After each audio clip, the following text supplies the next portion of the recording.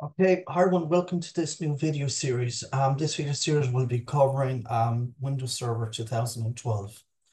Planning the Windows Server 2012 R2 installation. Before you install Windows Server 2012 R2, you must first ask yourself these important questions. What type of server do I need? Will the server be a domain controller? What roles do I need to install on this server? Once you have figured out what you need the server to do, you can make a game plan for the installation. So let's start by looking at some of the server roles and technologies that can be installed on a Windows Server 2012 R2 computer. Server roles in Windows Server 2012 R2. When you install Windows Server 2012 R2, you decide which roles and features are going to be installed onto that server.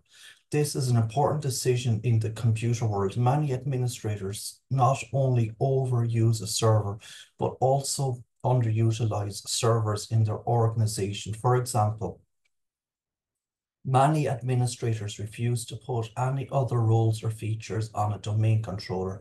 This may not be a good use of a server. Domain controllers help authenticate users onto the network, but after that, domain controllers are really not very busy all day long. Domain controllers have tasks that they must perform all day, but the server on which they reside is not heavily used when compared to an SQL server machine or an Exchange mail server.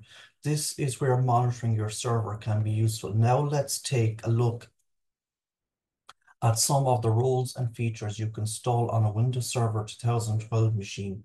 Knowing the different roles and features you can install will help you to design, deploy, manage, and troubleshoot technologies in Windows Server 2012 R2.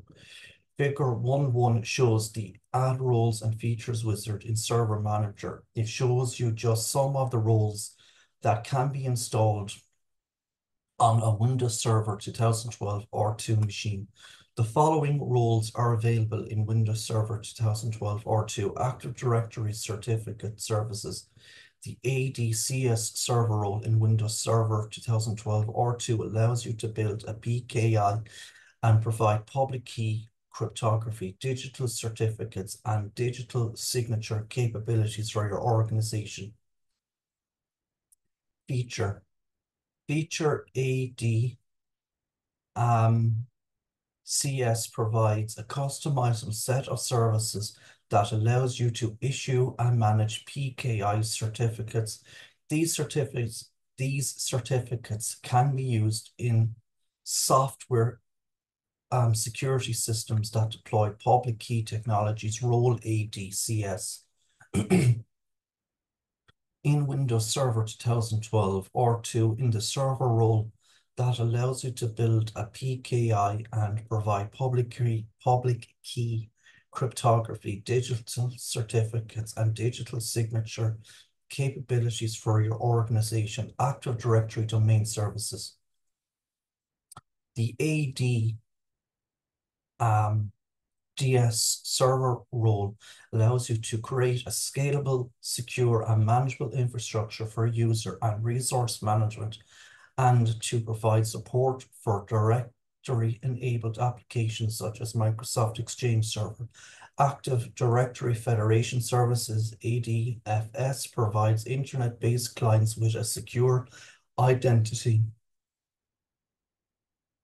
access solution that works on both Windows and non-Windows operating systems. ADFS gives users the ability to do a single sign-on SSO and access applications on other networks without needing a secondary password. Active Directory Lightweight Directory Services, LDS, is a lightweight directory access protocol, LDAP, directory service that provides flexible support for directory enabled applications without the dependency and domain related restrictions of ADDS. Active Directory Rights Management Services, ADRMS, in Windows Server 2012 R2 is the server role that provides you with management and deployment tools that work with the industry security technologies, including encryption, certificates, and authentication, to help organizations create reliable information protection solutions. Application Server provides an integrated environment for deploying and running custom server-based business applications. Failover clustering. The failover clustering feature provides a way to create, configure, and manage failover clusters for up to 4,000 virtual machines or up to 64 physical nodes. File and storage services allows an administrator to set up and manage one or more file servers.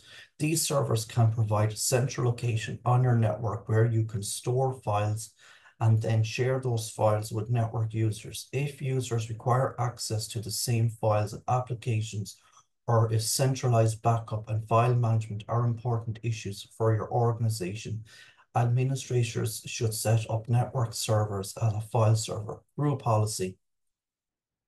Group policies are a set of roles and management configuration options that you can control through the group policy settings. These policy settings can be placed on users' computers throughout the organization. Hyper-V. The Hyper-V role allows administrators to create and manage a virtualized environment by taking advantage of the technology built into Windows Server 2012 R2 operating system. When an administrator installs the Hyper-V role, all required virtualization components are installed. Some of the required components include the Windows Hypervisor, Virtual Machine Management Server, the Virtualization WMI Provider, the Virtual Machine Bus VM Bus, the Virtualization Service Provider VSP, and the Virtual Infrastructure Driver VID. Networking. This feature allows administrators to design, deploy, and maintain a Windows Server 2012 R2 network. The networking features include 802.1x, authentication, wired and wireless access, branch cache, data center bridging, low latency, workload technologies, and many more. Network load balancing. The network load balancing NLB feature dispenses traffic across multiple servers by using the TCP/IP networking protocol. By combining two or more computers that are running applications in Windows Server 2012 R2 into a single virtual cluster, NLB provides reliability and performance for mission-critical servers. Network policy and access services. Use the network policy and access services server role to install and configure network access protection, NAP, secure wired and wireless access points, and radius servers and proxies. Print and document services allows an administrator to centralize print, server, and network printer tasks. This role also allows you to receive scanned documents from network scanners and route the documents to a shared network resource. Windows SharePoint Services site or email address print and document services also provides fax servers with the ability to send and receive faxes, while also giving the administrator the ability to manage fax resources such as jobs, settings, reports, and fax devices on a fax server. Remote desktop services allows for faster desktop and application deployments to any device, improving remote user effectiveness while helping to keep critical data secure. Remote desktop services allows for both virtual desktop infrastructure, VDI, and session-based desktops, allowing users to connect from anywhere. Security and protection. Windows Server 2012 has many new and improved security features for your organization. These security features include access control, app locker, BitLocker, credential locker, Kerberos, MTLM, password security auditing, smart cards, and Windows biometric framework, WBF. Telemetry. The telemetry service allows the Windows feedback forwarder to send feedback to Microsoft automatically by deploying a group policy setting to one or more organizational units. Windows feedback forwarder is available on all editions of Windows Server 2012 R2, including Server Core. Volume activation. Windows Server 2012 R2 volume activation will help your organization benefit from using this service to deploy and manage volume licenses for a medium to large number of computers.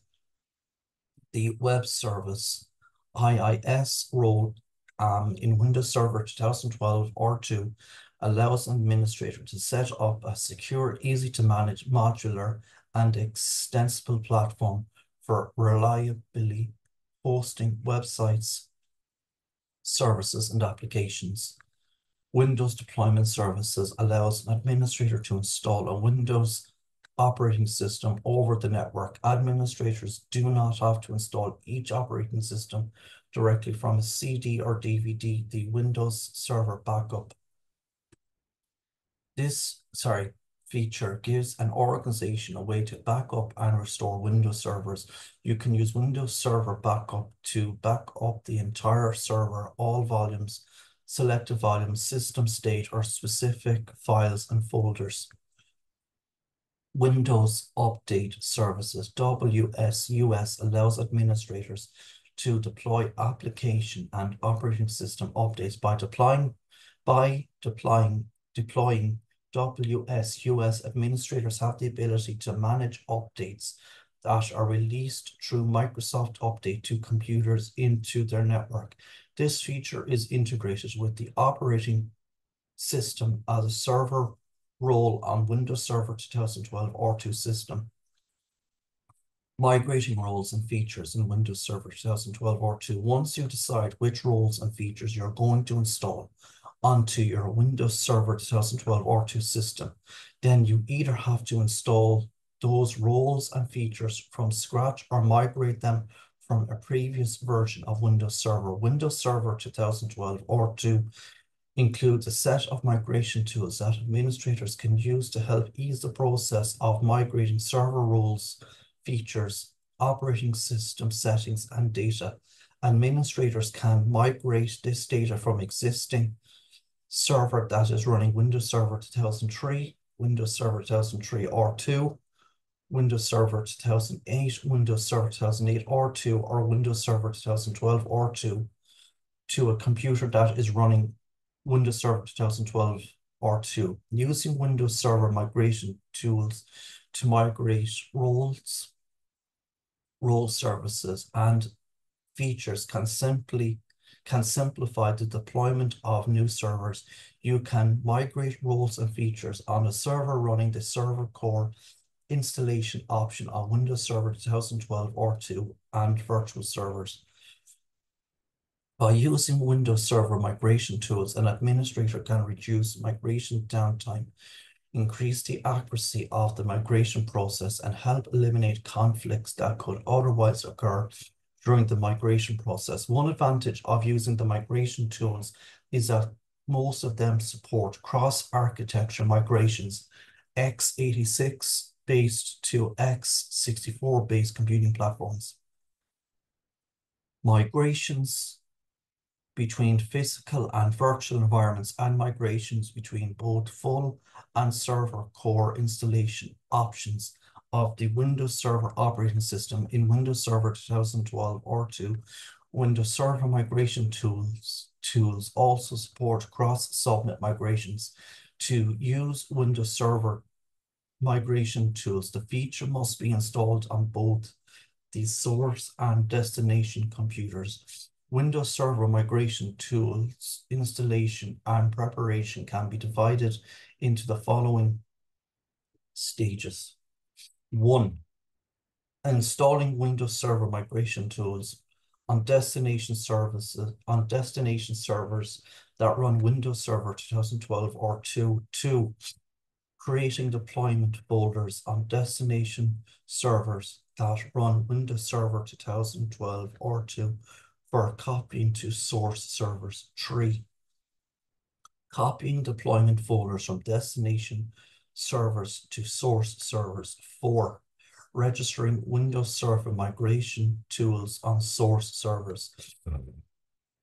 If you plan to use Windows Server migration tools, you must be a member of the administrators group on both the source and destination servers to install, remove, or set up the tools. Administrators can install Windows Server migration tools by using either the Add Roles or Features wizard in Server Manager or Windows PowerShell deployment CMD-lets for Server Manager. To install Windows Server migration tools on a server core installation of Windows Server 2012 or 2, you would complete the following steps. 1. Open a Windows PowerShell session by typing PowerShell.exe in the current command prompt session and then pressing Enter. 2. In the Windows PowerShell session, install Windows Server migration tools by using the Windows PowerShell install Windows features CMD-let for Server Manager. In the Windows PowerShell session, type the following and then press Enter. Omit the computer name parameter if you're installing the Windows Server migration tools on the local server. Install Windows feature migration computer name. Roles and features that have been reduced in Windows Server 2012 or 2. One thing that we want to look at is which roles and features are being deprecated or removed from Windows Server 2012 and Windows Server 2012 or 2. Table 1.1 was taken directly from Microsoft's website, http://technet.microsoft.com enus library dn303.11.aspx, and this table may change at any time. Thus, I would recommend that you go to Microsoft's website to see the current list and roles and features. Table 1.1 lists features and functionalities in Windows Server 2012 and Windows Server 2012 or 2 that have either been removed from the product release or are planned for potential removal in subsequent releases shown as deprecated. So I'm not going to read all this, but I'll just leave it up for a minute so you can have a quick look.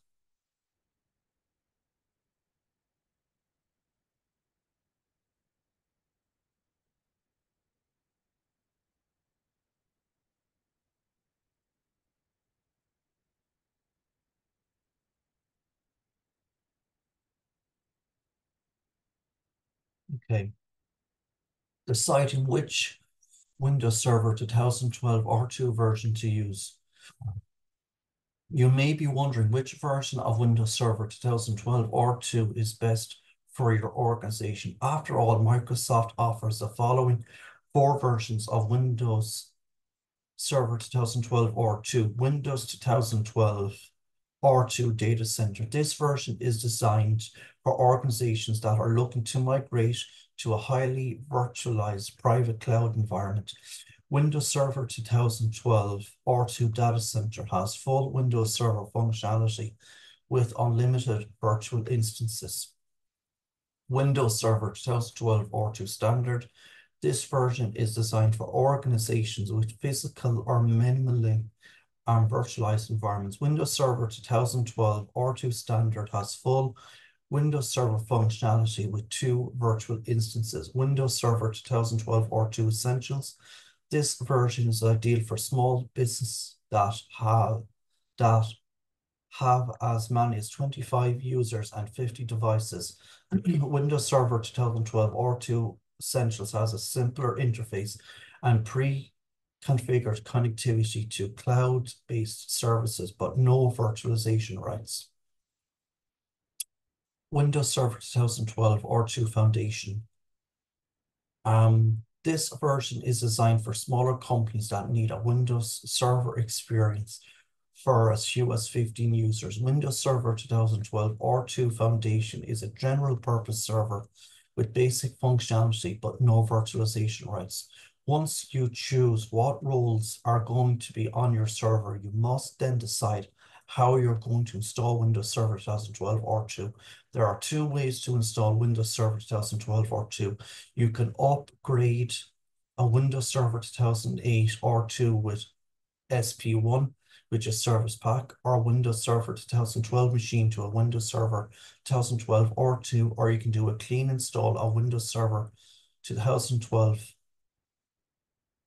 R2. If you decide that you're going to upgrade, there are specific upgrade paths you must follow. Your choice of Windows Server 2012 R2 version is dictated by how your current network is designed. If you are building a network from scratch, then it's pretty straightforward. Just choose the Windows Server 2012 R2 version based on your service tasks. However, if you already have a version of Windows Server 2008 installed, you should follow the recommendations in Table 1.2, which briefly summarize the supported upgrade paths to Windows Server 2012 R2. Table 1.2, supported Windows Server 2012 R2 upgrade path recommendations. I'll just go through these quickly. Current operating system, upgraded system. Windows Server 2008 R2 Datacentre with SP1. Windows Server 2012 R2 Datacentre. Windows Server 2008 R2 Enterprise with SP1. Windows Server 2012 R2 Standard or Windows Server 2012 R2 Datacentre. Windows Server 2008 R2 Standard with SP1. Windows Server 2012 R2 Standard or Windows Server 2012 R2 Datacentre. Windows Web Server 2008 R2 with SP1, Windows Server 2012 R2 Standard, Windows Server 2012 Datacentre, Windows Server 2012 R2 Datacentre, Windows Server 2012 Standard, Windows Server 2012 R2 Standard, or Windows Server 2012 R2 Datacentre, Hyper-V Server 2012, Hyper-V Server 2012 R2, Windows Storage Server 2012 Standard, Windows Storage Server 2012 R2 Standard, Windows Storage Server 2012 Workgroup, Windows Storage Server 2012 R2 Workgroup. So I'm going to leave it here today for this video with Server 2012. If you'd like listening, please consider like, sharing, and subscribing. Thank you.